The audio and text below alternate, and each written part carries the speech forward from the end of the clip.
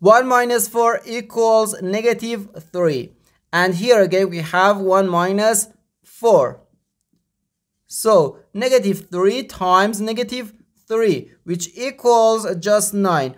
But this answer is not correct, because according to the order of operations, first we have to do parentheses, then exponents, then multiplication or division, and finally addition or subtraction. Remember that multiplication and division have equal priority and we have to work from left to right. And the same applies to addition and subtraction. In this expression, we have one subtraction, one multiplication, and one parenthesis. Inside this parenthesis, we have one subtraction.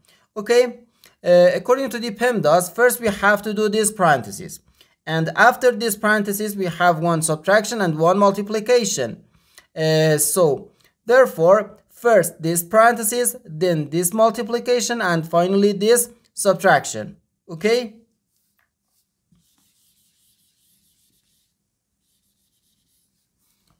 Inside this parenthesis, we have 1 minus 4, which gives us negative 3.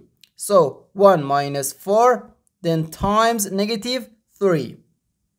We have one subtraction and one multiplication. In this step, first we have to do this multiplication, because in PEMDAS, multiplication comes before subtraction. Okay, so minus 4 times minus 3 gives us positive 12.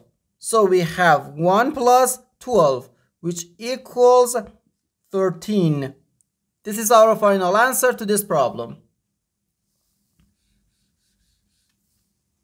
The correct answer is 13.